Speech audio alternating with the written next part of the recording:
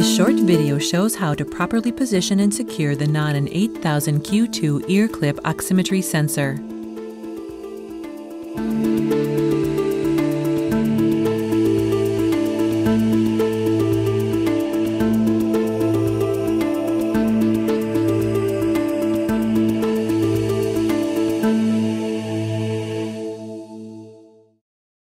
The 8000Q2 sensor is designed for patients over 88 pounds or 40 kilograms where a fingerstyle is impractical.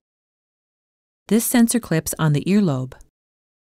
The Earclip sensor has an emitter that projects a tuned light wave pattern through the arterial blood flowing in the earlobe, and a detector which receives that light.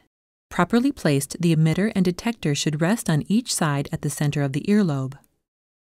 The 8000Q2 Earclip sensor is designed for use with a wide range of Nonin pulse oximeters. Remember, Nonin sensors are designed for use with Nonin brand pulse oximeters only. Do not use this sensor with other brand pulse oximeters which may provide inaccurate results. Remove any earrings and wash off any makeup and heavy lotions. Wash and dry the ear where the sensor will be placed.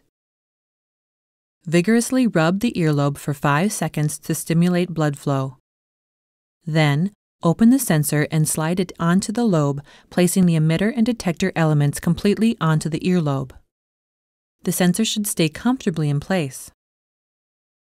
Observe the site to ensure the detector and emitter are centered on the lobe with no ambient light entering the detector. Leaking light from a partial placement can cause inaccurate results. Now, you're ready to use the Nonin pulse oximeter to measure oxygen saturation and pulse rate. Nonin pulse oximeters have a pulse signal quality display that measures the sensor signal. If the signal is low, the emitter and detector may not be in proper position. Reposition the sensor to see if a stronger signal can be obtained. If repositioning does not increase the signal quality, try the other ear or check that the patient's ear is warm and well perfused. To clean the sensor between patients, unplug the sensor from the oximeter. Wipe all patient contact surfaces of the sensor with a soft cloth dampened with a mild detergent or a 10% bleach solution. Then, wipe away from the plug on the cable toward the sensor. Do not use alcohol, caustic, or ammonium chloride-based cleaners or spray or immerse the sensor, which may damage the sensor elements. Allow the sensor to completely dry before the next application.